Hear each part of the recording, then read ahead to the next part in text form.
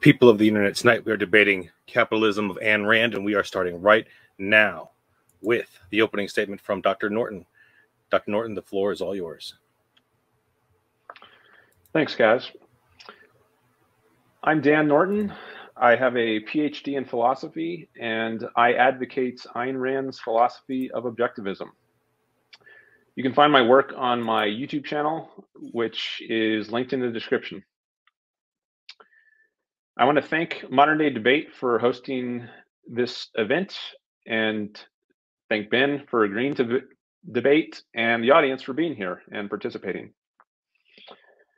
In my opening statement, which I'm told I have up to 12 minutes for, I'm going to be laying out Ayn Rand's defense of capitalism as I understand it. Let me start by asking you to imagine that you are stranded alone on an island. Perhaps you are shipwrecked. In any case, once on the island, you now have a choice. You can choose to try to survive, or you can just give up and let yourself die. You can starve to death. Let's suppose you choose to try to survive. How will you do it?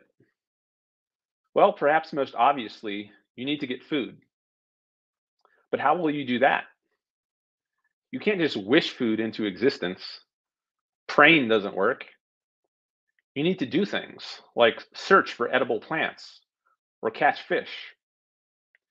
But which plants are poisonous and which are edible? How can one catch fish? We aren't born with the knowledge of how to survive. We need to discover that knowledge and then act accordingly. To discover the knowledge we need to survive, we need to think. We need to use our rational capacity and engage with the world.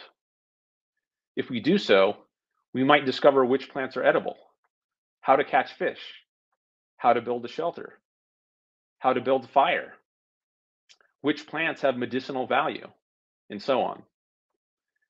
If we stop thinking, if we stop using our rational minds, we lose our ability to survive or to improve our lives. Now let's say another person washes up on the island. Is that good for you or bad? Well, it depends on what kind of person it is. If it's another person who uses reason to discover knowledge and help himself survive, then he could be good for you. Maybe he can discover and teach you survival skills that you didn't have. And maybe you can also teach him things. By working together, sharing your knowledge, and trading, you can both survive better than either of you could alone. On the other hand, suppose a different sort of person washes ashore. Suppose it's a lazy bum who doesn't ever want to put forth the effort of thinking and producing values.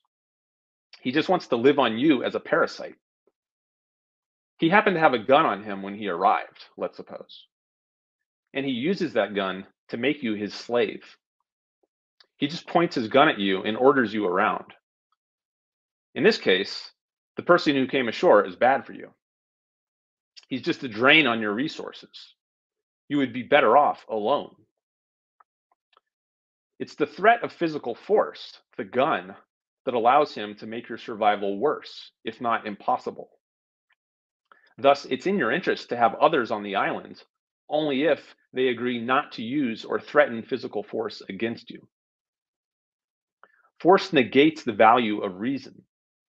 It's pointless to reason if doing so does not allow you to reap some kind of reward. But force doesn't just make reasoning pointless.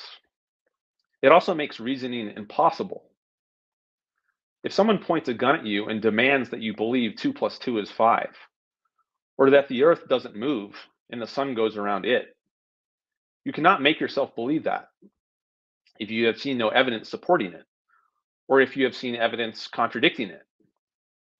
You can mouth the words, but that's not the same as believing it. As Ayn Rand says, a gun is not an argument, unquote. What would have become of the scientific and industrial revolutions if men such as Galileo tried to think in compliance with the dogmas of religion rather than following their own independent judgment? Their thinking would have been stifled. Those revolutions would not have happened, and we would not enjoy the modern technological civilization that we enjoy today. Now, returning to the island example, I said that a person who subjects you to force on the island would be bad for you.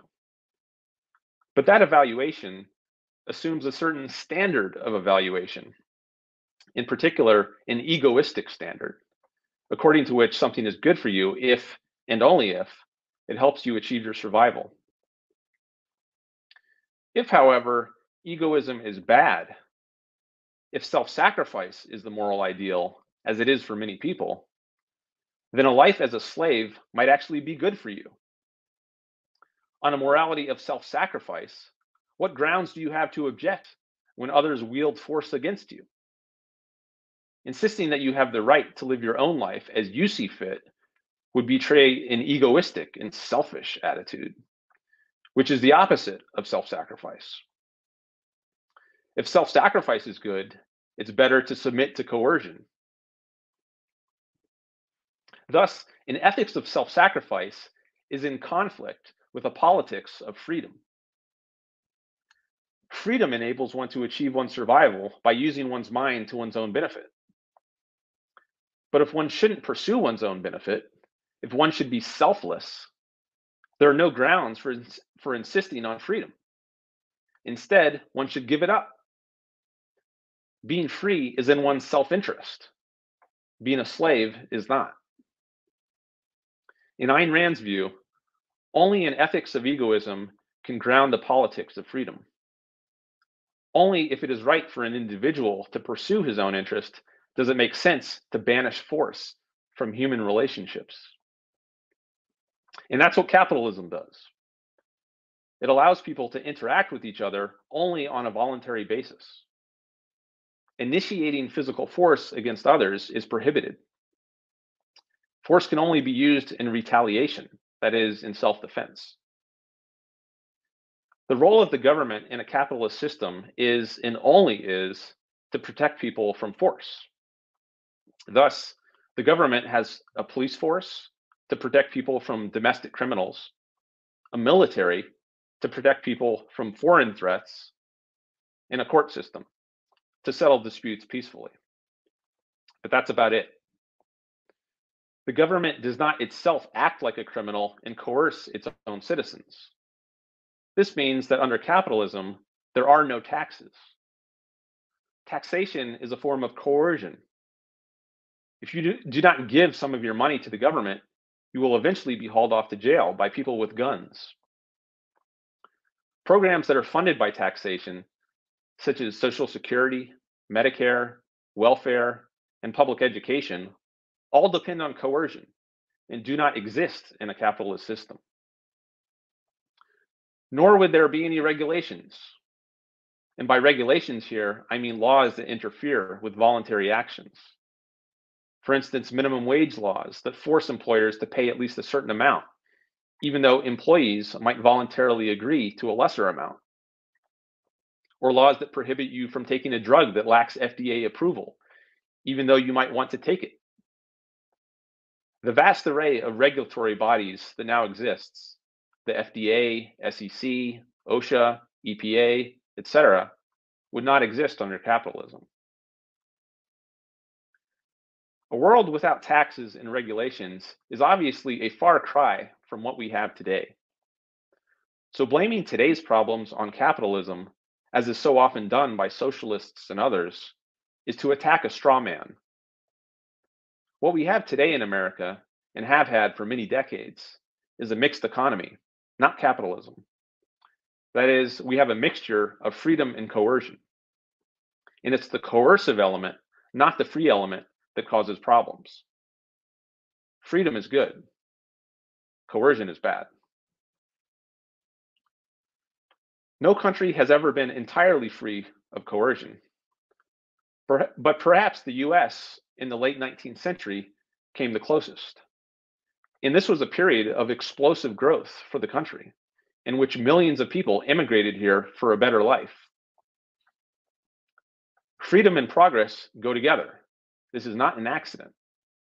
When men are left free to think and act on their own independent judgment, they can discover new knowledge and build new technology that pushes mankind forward and raises everyone's standard of living. When thought is stifled through government control of speech, when production and trade are stifled by taxes and regulations, progress slows and mankind stagnates or even retrogresses. To conclude, Ayn Rand's defense of capitalism in a nutshell is that capitalism is the system consistent with the requirements of man's survival. Man survives by reason, but force, to the degree it is used, makes reasoning pointless and impossible. It negates and paralyzes the mind. So if survival is the proper goal, which it is according to Rand, the proper social system is one that abolishes force and leaves man free to think and reap the rewards. Capitalism is that system. It is the system of freedom and of reason, and it is the only moral system if man's life on earth is the proper standard of morality, which, according to Ayn Rand, it is. Thank you.